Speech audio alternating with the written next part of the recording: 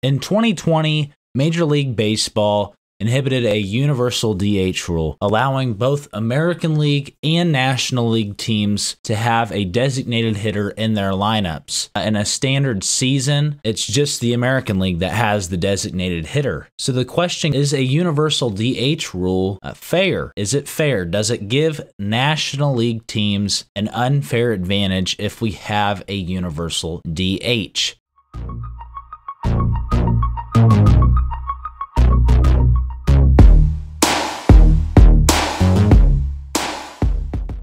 Major League Baseball announced in the 2020 offseason that Marcell Ozuna had been voted to be the winner of the Edgar Martinez Outstanding Designated Hitter Award. He was the very first ever National League recipient of the award. Why? Well, because Major League Baseball had never had a designated hitter, a universal DH, for both leagues. It was the first time the National League teams had ever been able to use a designated hitter in their lineups. Normally, you would have the pitcher that would have to bat, and most times the pitcher would either be all the way at the bottom of the lineup in the 9 spot or the 8 spot in the lineup, as some teams have tried to strategically place pitchers into the 8 spot to bat, setting up the top of their lineup. Regardless, Marcell Ozuna in 2020 was the very first National League player to win the Designated Hitter Award. He led the entire league in home runs, total bases, and RBIs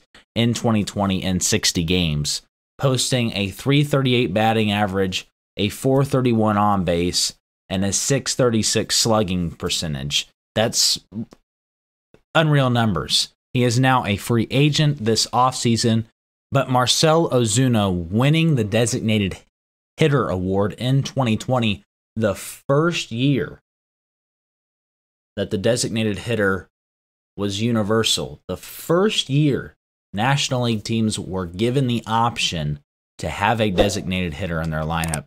And guess what? A National League hitter wins the award. So it kind of begs the question, and I've been thinking it, does a universal DH rule give National League teams an advantage? National League teams have a history of being more deep than AL teams. Others might disagree with me on that. But if you think about it, National League teams and their management, their coaching, their general managers, you know, the owners of those teams, they come in with the expectation that they are going to need to have at least 1 or 2 guys or a more quote-unquote deep team, you know, for those late game scenarios where a relief pitcher is coming in, or, you know, a Wade Davis is coming in and all of a sudden he has to come up and swing the bat. You know, Wade Davis spent some time with the Colorado Rockies. I would imagine, you know, the Rockies probably had a guy to come in. If Wade Davis came in, pitched, got 3 outs, you know, they'd probably have somebody, if Davis was due up, you know, the next half inning, they'd probably have somebody on the bench ready to go, so Davis doesn't have to swing the bat. Pitchers aren't, you know, designed to swing the bat. Most of them aren't.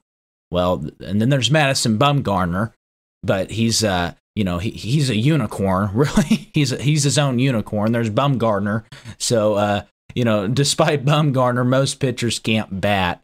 Most pitchers are designed to pitch. In 2020, with the designated hitter in the NL, Major League Baseball, the TV ratings went up in 2020. Maybe some of that is the shortened season, you know, not as many games, people really coming off of that, you know, that long stretch where we didn't have any baseball. We were in the middle of the pandemic, the global health crisis. We were all crying out for baseball, and baseball just was not there. Other people think that the TV ratings went up because the games were more entertaining. There was more offense. There were more base runners. There were more RBIs. It seemed like there was more runs going up on the board in 2020. Well, there was a universal DH. For some teams, it really helped. It really panned out really well, and for other teams that just didn't have the depth for that DH role in the National League, it didn't go so well for them. I'll say that. So to end this video, guys, there's 2 topics that I want to talk about. Does the MLB continue with the universal DH in 2021? And also my verdict of, do I think that MLB needs a universal DH? Do we need one? You know, what are the pros and cons? So here we go. My verdict. I don't think that MLB baseball needs a universal DH. Is it great that the ratings went up in 2020 when we had a DH? Yes. Did I completely understand why Major League Baseball and Rob Manfred decided to go ahead and move through with the rule of the universal DH in 2020? Absolutely. It was a 60-game season. They wanted to test the waters. You know, TV ratings did go up. It seemed like there was, you know, some incentive to keep it going. Have no news on whether or not in the 2021 MLB season if it will continue, if the universal DH will and can continue. You know, most of the reports, which there aren't many, but the reports that we do have indicate that the universal DH will die. It will not continue. There's no intention from Rod Manfred. There's been, you know, no official statement coming out from Major League Baseball that the universal DH is going to be continued into the 2021 season. And my verdict on, you know, on it and, you know, the pros and the cons, you know, pros are, yeah, there's more offense. There's more runs scoring. There's more offense. Maybe TV ratings are going up because of that. You know, it's more, you know, more offense involved. The pitchers don't have to bat. It's probably better for, you know, the health and safety of pitchers too, if they don't have to go up there to bat. But also a big con for me, and why I don't think the MLB really needs a universal DH, is 2020 was a unique season. I understand why they, you know, implemented the rule in 2020. It was a good trial run. It was a good trial run for this, and I don't think that it needs to continue.